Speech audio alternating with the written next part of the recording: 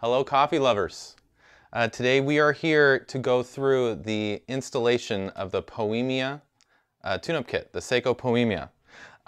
This comes with 5 parts. Comes with your brew head gasket, the screen and screw, and your boiler spring and boiler valve. So first thing we're going to want to do is remove all the accessories so we can flip the machine over because that makes it really easy when installing a brew head gasket. So we're going to take off our water tank lid, our water tank. We have a nice pre-ground scoop in here with a basket and another gasket for that basket. And then we have our drip tray and grate. Get those out of there. And our portafilter. It's something that you'll notice to let you know that you need to install this tune-up kit is if you're pulling a shot and coffee or water is pouring over the top edge of your portafilter, that actually means that this brew head gasket is failing. It's no longer making the seal between the portafilter and the gasket. So that's one indicator that you would need to install a tune-up kit on your machine. So what we're going to do now, this has got a nice brushed stainless steel finish on the top, is we're going to put down a couple towels so we can flip this over. And if you've watched any of our other tune-up kit videos, you can see this is very common. To put something soft down to make sure you don't scratch the top of your machine. And if you've ever installed a brew head gasket with your machine upright, you'll understand why this is an advantage. Okay, so first thing you'll need is a Phillips screwdriver, and a short one's really helpful because there's not a lot of clearance in here. So the first thing we'll do is remove this screw, and when we remove this, the screw will come free obviously, and also the screen. So there we go.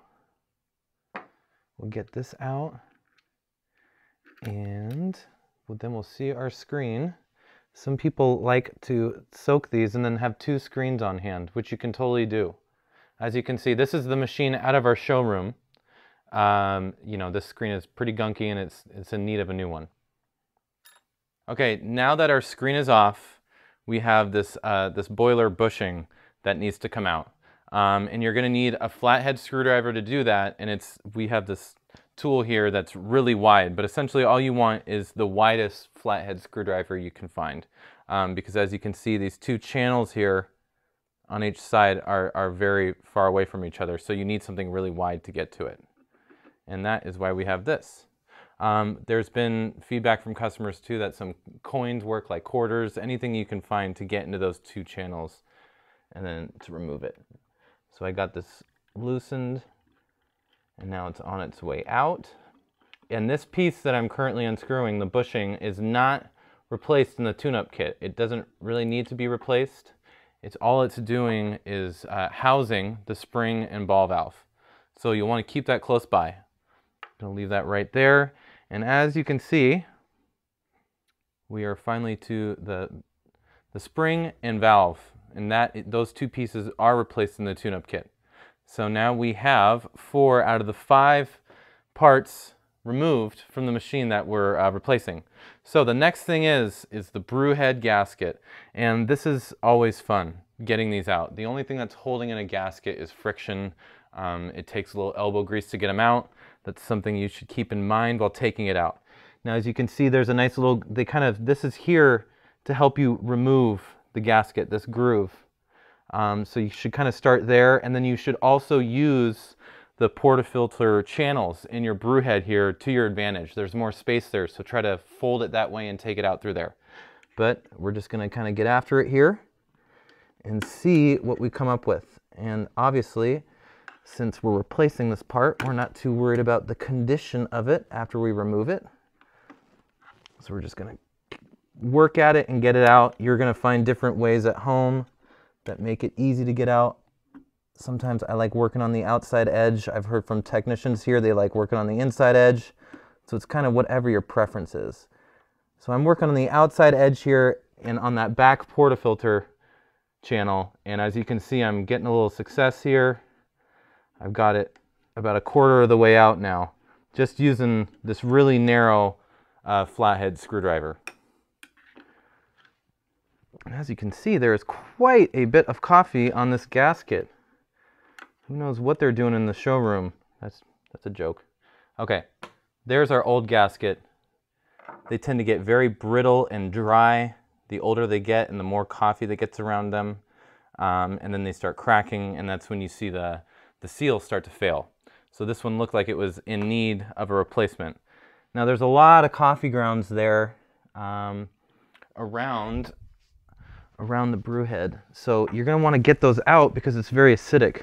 I just got a towel here, and there's actually still some water down there. And I might actually flip this over to get all those grounds out. Just really quick. Luckily this machine's pretty light.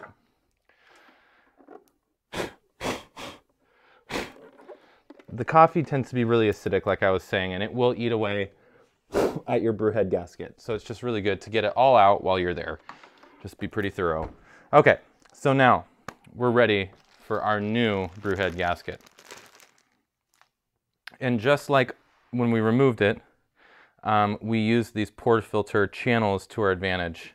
We're going to do the same thing here. I always find that kind of folding it like this and kind of going in it works. It's very easy. Saeco's brew head gasket for this machine, it's also the same one for the Aroma and Via Venezia. It's very specific. You don't see brew head gaskets like this very often. Okay, so let's get this in here. Get it around the channels. And you might have to use a flathead screwdriver at this stage as well. But obviously you're going to want to be a little more gentle with it because you don't want to hurt it. And the cool thing about installing a brew head gasket is you can use your portafilter as a tool to make sure you have the whole thing seated down properly. As you can see, it is obviously specific to which side needs to be going down. Your portafilter should be making contact with that ridge side. So what I'm saying is it needs to be going down this way. This brew head gasket will never work if you put it down this way. You need to see that level difference when you're installing it. Okay, so we pretty much have this brew head gasket all the way in. And like I was saying, what we're going to do now, before we flip the machine back over, is just take our portafilter, put it in place, and turn it. And we've essentially just put the brew head gasket right where it needs to be. I pushed it down a little bit, but our brew head gasket is now installed, and congratulations, because that's the hardest part of the tune-up kit. So, we're good there. Now we're going to take our new spring and ball valve, put those into our bushing. And the other thing that's important about this is just as specific as the brew head gasket. So essentially, you want your valve, the silicone part of your valve, to be touching the upside of the inside of that. So I'm going to do that again. Once again, you want the valve facing down when you're installing this. You shouldn't see it once it goes in there. And I also like to put it in the bushing first. So we're here, it should be just like that, but you're going to flip this upside down and put it in. So then you should be able to push down in it right there, and I'm actually pushing down and the seal's hitting the other side. I'm going to start this with, I'm going to start threading it with my fingers because it's just easier that way. So I know the threading is started. It's not cross-threaded or anything, which can be easier to do on those machine threads. Now I'm going back to my flathead screwdriver here, and we're just going to tighten this in. We're just going to finger tighten it. You do not need to go any tighter than that. As soon as this stops rotating, you should stop. Okay, we're good. So there's that.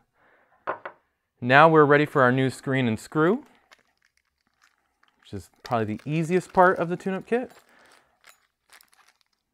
We'll put our screen down first, and as you can see, it just fits right into the brew head gasket perfectly. Those outside edges, it should sit right there just perfectly, and then our screw will hold that in place. And now we're ready to install that. And that is the entirety of the Saeco Poemia tune-up kit. And it's the same thing with this. You don't want to go too tight with this because you're just going to be making it harder next time. The brew head naturally heats up and cools down very frequently, and that can, always be a little touchy with threads. It can tend to get very tight when it sees all those temperature changes. Okay, so that's the whole tune-up kit. Let's turn this back over and just, let's remove our towels here. Turn it back over, make sure our portafilter is lining up right. And we're good. Let's see here. It's always interesting doing this behind the machine. There we go. That's looking good. It's a little bit to the left because it's a brand new gasket, but that is a nice newly installed tune-up kit. Like I was saying earlier, you'll know you'll need to do this if coffee is pouring over the top edges of your portafilter when you're pouring a shot, coffee or water. Other things that you'll notice is if maybe you hear your pump working a little harder, that can be because you have so much coffee residue on your screen or in your portafilter that your pump is actually working harder to get through that pressure. Or a result of that as well can be your coffee just generally tastes off. If you're not noticing a difference in taste between two different blends, that can be because you have a lot of coffee residue here and that's affecting the taste of your shot.